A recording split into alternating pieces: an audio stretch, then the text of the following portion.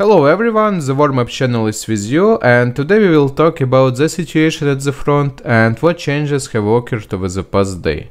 And let's as always start with the losses that the Russian army suffered over the past day. Russia lost 320 liquidated personnel, 8 tanks, 12 armored personnel vehicle, 10 artillery system, 1 MLRS, 1 anti-aircraft, 17 UAV, 10 vehicles and full tanks, and 1 special equipment. Very good result for Ukrainian army. In the south direction, the enemy is defending previously occupied lines and positions, fires at objects of military and civilian infrastructure. Areas of more than 35 settlements along the contact line were damaged by fire. According to the specified information, the result of damage to enemy units have been confirmed.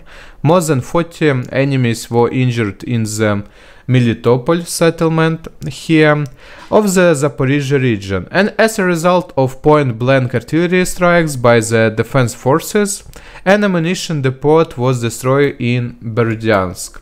It's here. Up to 30 invaders were wounded in the village of Voskresenka here, and up to 25 wounded in Vasilievka. The number of dead which the enemies are trying to hide is being clarified.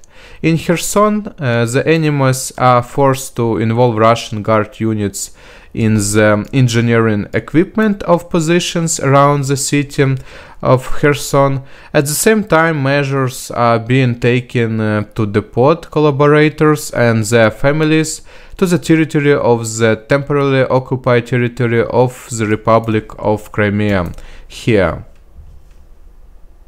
It is that the Russian High Command is starting a mass evacuation of its supporters from Kherson, which indicates that Kherson will soon be liberated by Ukrainian troops.